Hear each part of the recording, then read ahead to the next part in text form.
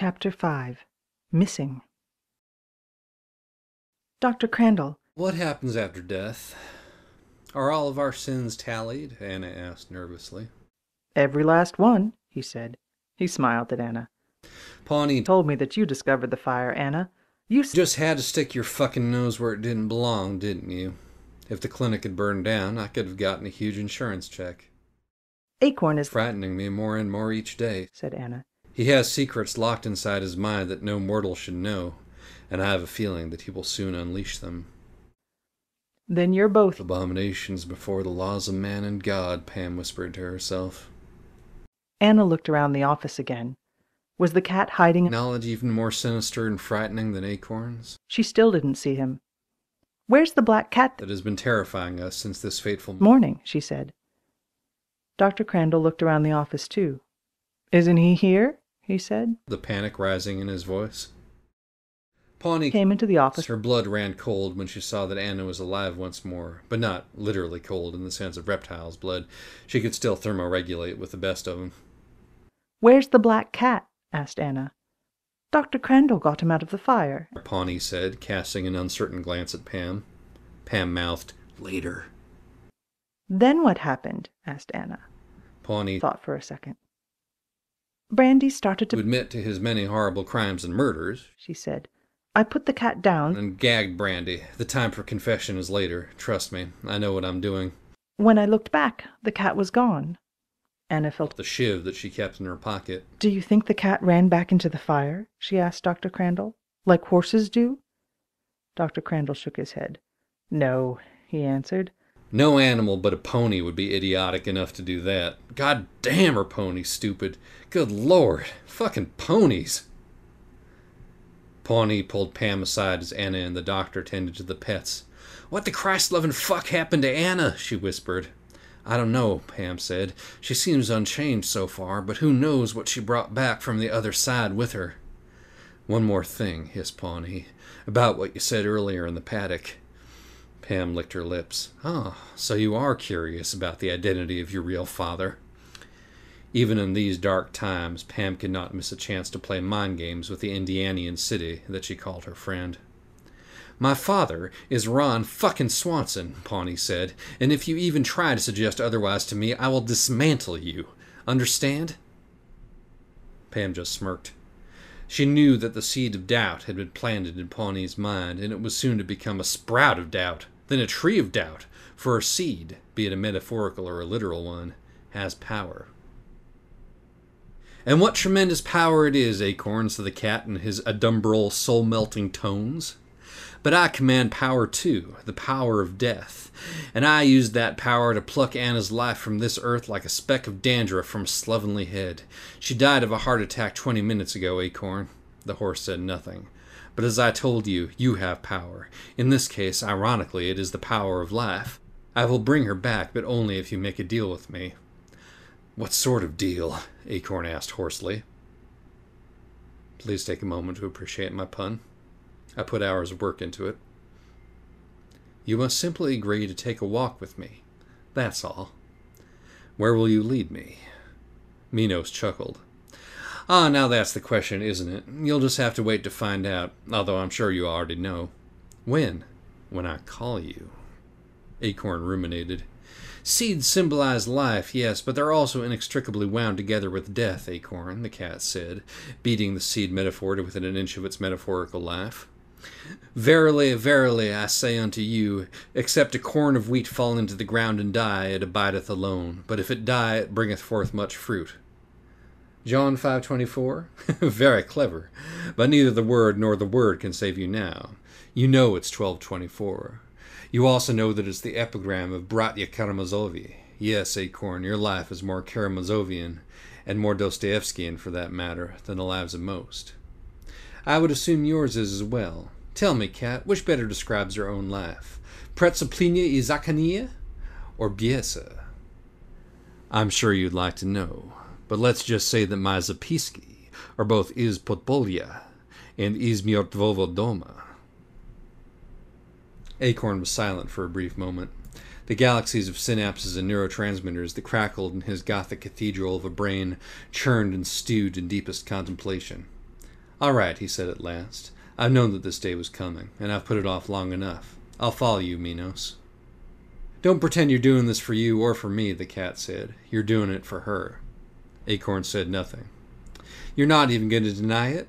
Maybe you have changed after all, but too little too late. I look forward to our walk. Goodbye, Acorn.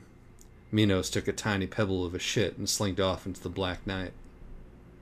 10 minutes in the past, a dead girl's heart restarted, and she sat up in the snow. Acorn knew better than most that nothing comes without a cost. Anna experimentally flexed the new robotic arm that Pam had whipped up for her. How fortuitous that my friend is a world-class cybernetics expert, she thought to herself. After the pony pals cleared their web browser's histories and cookies, they went back outside with the intention of finding and killing that damn cat. It was safe for the horses and ponies to go back in the barn. The girls led the ponies inside, licked off the snow, dried them off, and discussed their plans for dismantling the patriarchy. The whole time Anna was helping with the ponies, she kept sharpening her dagger for the cat. She didn't see him anywhere. Nor did she see Acorn. But she didn't worry. She was used to Acorn vanishing for weeks at a time, and then suddenly returning, covered in assorted viscera and miscellaneous cruor. Cruor is a good word, she thought to herself, as she absent-mindedly crushed a rock into fine sand with her robot hand. We have to sleep in my room, Pam told Pawnee and Anna, with a not-at-all subtle wink at the two of them. We can share my bed. Anna didn't care much for Pam's sexual advances, no matter how attractive Pam might be in the moonlight. Her hair still flecked with ash, her eyes bright and sparkling, her lips half-parted, her dark skin looking so soft and strangely inviting. But no, not tonight at least. Tomorrow she could search for the cat and explore the complexities of her developing adolescent sexuality. Anna was the first pony pal to wake up the next morning. She had had terrible dreams, if they could even be called dreams. Ever since she had died, everything was different. It felt as if rather than returning to life from the other side, she had traveled straight through and come out of the other end, returning full circle to her starting place. The other side of the other side. No one could possibly understand what it was like to awaken from that slumber that should have been eternal. Is this mockery of life, this half-existence, really better than death? Anna whispered to herself, as she gazed out of the window at the falling snow, swirling a snifter of brandy with her robot hand, the other hand pressed longingly against the window pane. Shape without form, shade without color, paralyzed force, gesture without motion. She took a sip of her liquor. But not even spirits could give her the temporary relief of oblivion that they were once able to offer. Perhaps because I have no spirit of my own, she thought. Anna swirled the brandy some more and observed the liquid's widening gyre. She drained the glass and threw it against the wall, watching as it fell apart. The center could not hold. Anna had no innocence to be drowned, and she was certainly full of passionate intensity. She welcomed the mere anarchy and bathed in the blood-dimmed tide.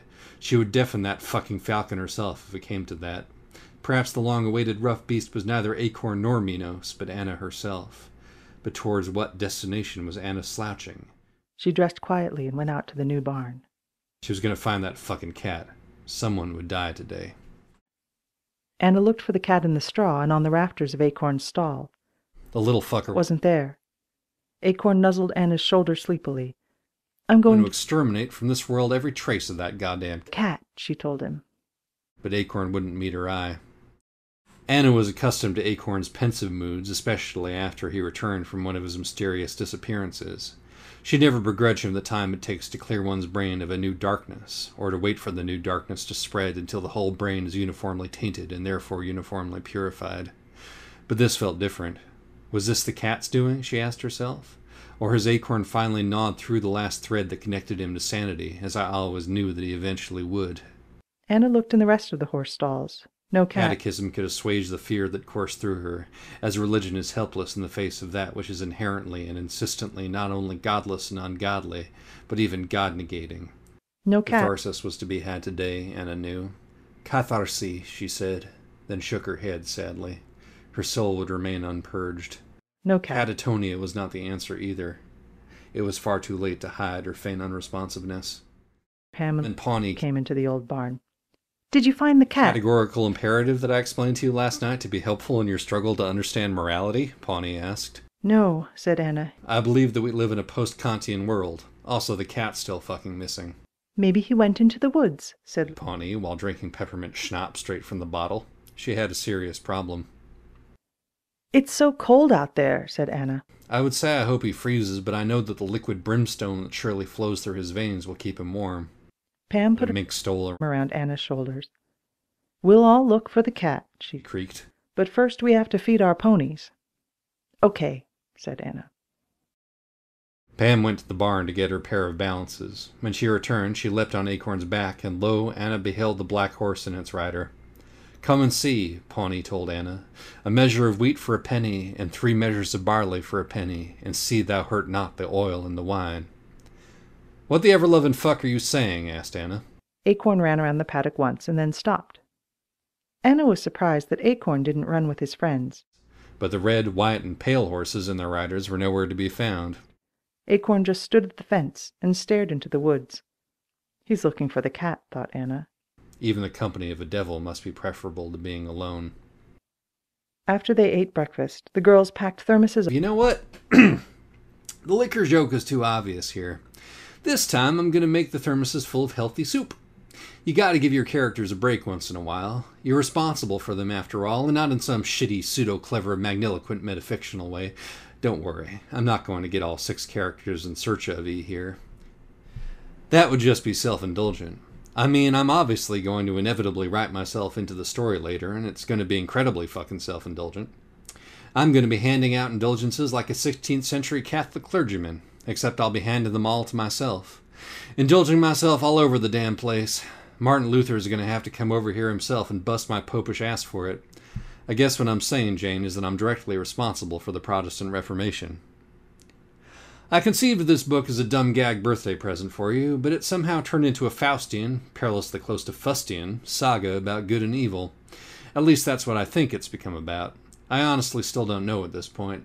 Ergo, aforementioned responsibility. I always get carried away with my projects, you know that.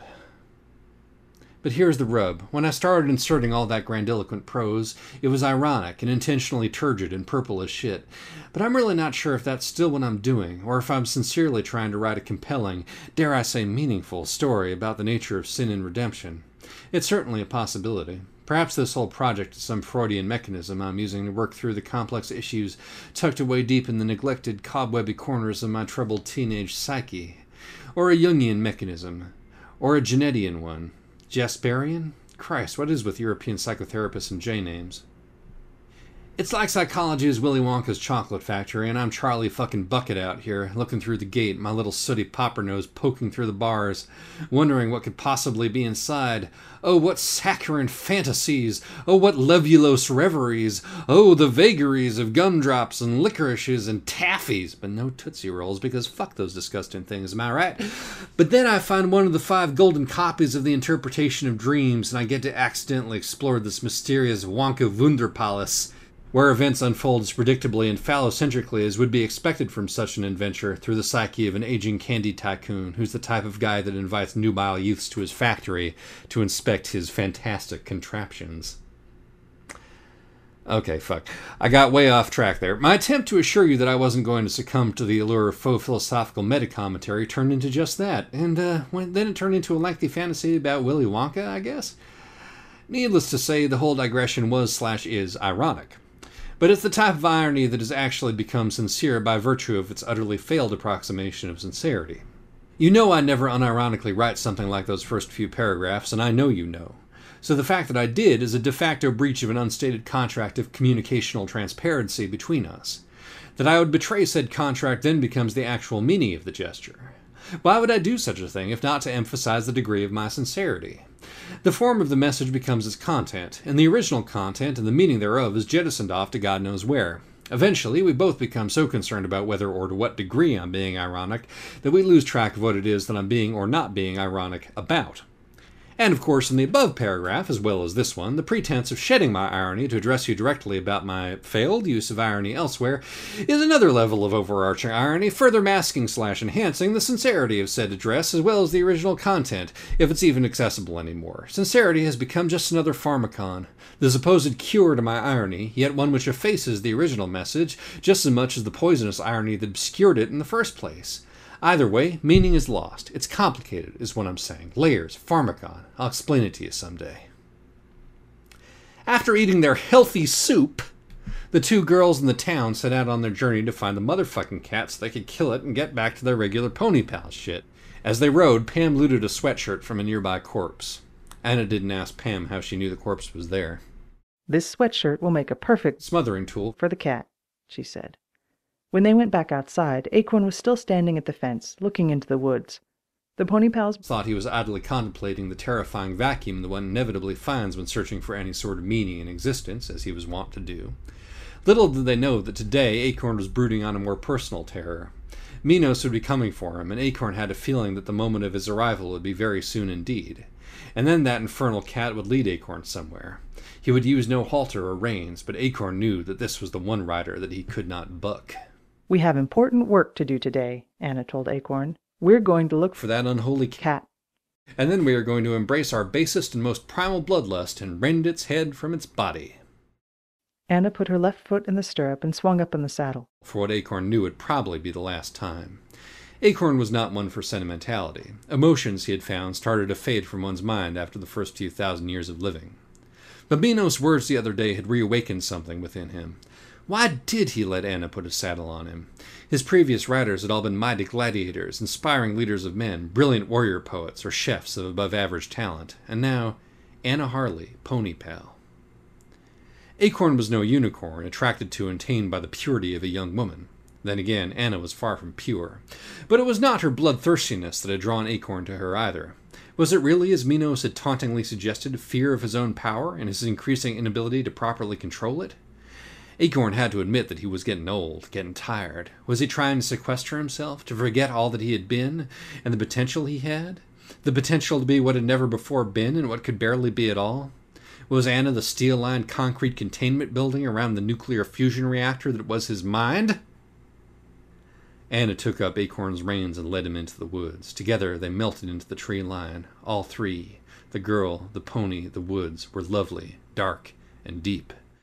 But Acorn had a promise to keep, and miles to go, and miles to go.